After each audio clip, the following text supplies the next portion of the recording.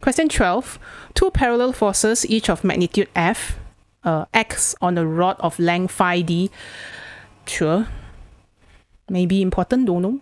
Which diagram shows the position of the two forces which produce the largest torque in the rod? When I see a couple, two forces of equal magnitude and opposite direction, I think about couple already. So there are some forces that will not give you a couple. For example, for option B, there will be no rotation.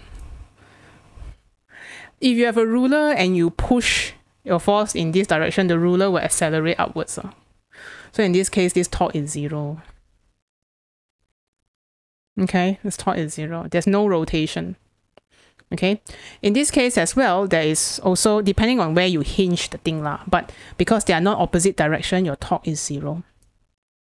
Okay, so in this case, if you want the largest torque, we are looking at a couple.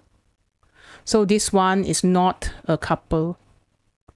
Means what's a couple again? Well, a couple is a pair of forces right here. Pair of forces in opposite direction.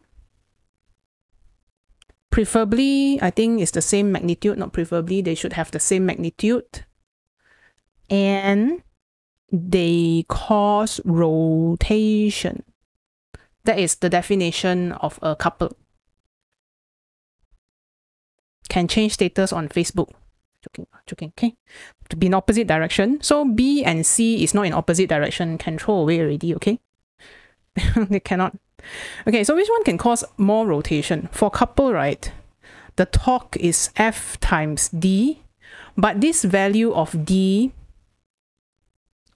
is the perpendicular separation. Okay, this is a shortcut lah. Okay, or you can just find based on the midpoint, but it doesn't matter. So in this case, the one with the greater separation is D. Because this separation is just D, but this separation is 2D. So this torque here would be F times D. This torque here will be F times 2D. And anyway, this F here is magnitude of one of the forces. Magnitude of one of the couple. Don't take two, just take one.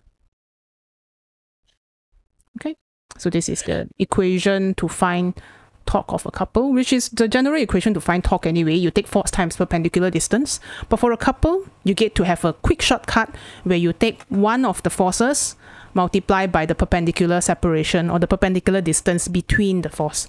So step 1, identify the couple. If you want to use this equation directly, you must make sure they are a couple to begin with. Okay, so option B is not a couple. Option C is not a couple because they don't cause rotation. You know, you push like that or this rod will just move upwards. If you really want to rotate something, let's say you have a ruler on a table and you want to rotate the ruler, pushing the ruler doesn't cause rotation. You actually have to flick it this way. So that flicking motion when you apply a force this way, whether it's your pen or your ruler, let's say you want to rotate your ruler, you will rotate it in such a way where there is a downward force and then there is an upward force to cause that spinning rotation. So we need to cause rotation. Like a couple in a musical, need to sing and dance and rotate around some trees. Wait, that's a Hindustan movie, but you get the point. Cause rotation. Okay, so that's it for this question.